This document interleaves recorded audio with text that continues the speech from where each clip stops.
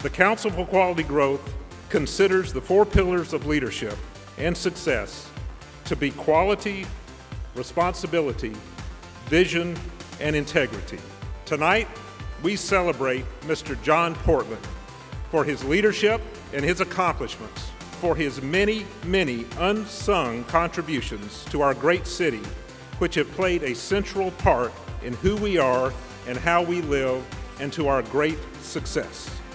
When you look at the creation of Atlanta, you have to talk about John, America's Mart, Peachtree Center, all the iconic buildings.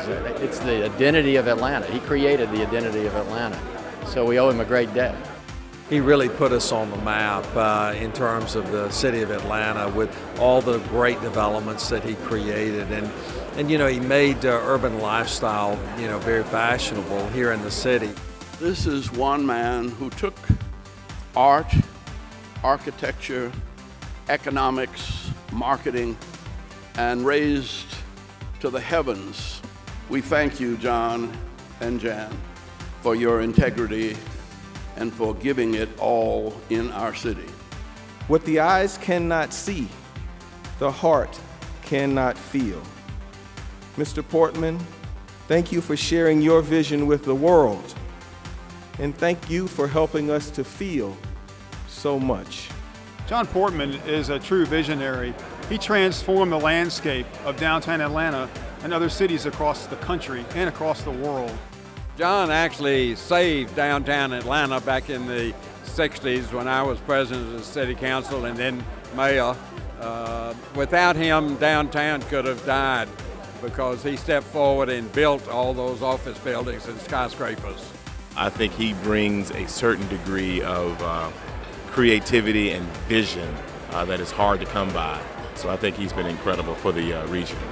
Atlanta was in his blood, and he was determined to make Atlanta a great international city. So he was most important to the emergence of Atlanta as a great city, which then affected their region, and it was the cornerstone which brought the southeastern region, this area, into prominence in the world.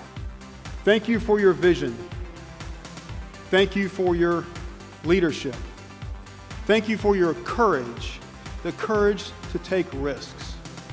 I also want to thank the Council of Quality Growth and its leadership.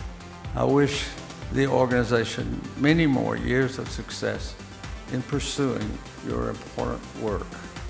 Being in my own backyard, where everybody's known me forever, and as a matter of fact, I may be the oldest person left, but it was great. Atlanta is my heart.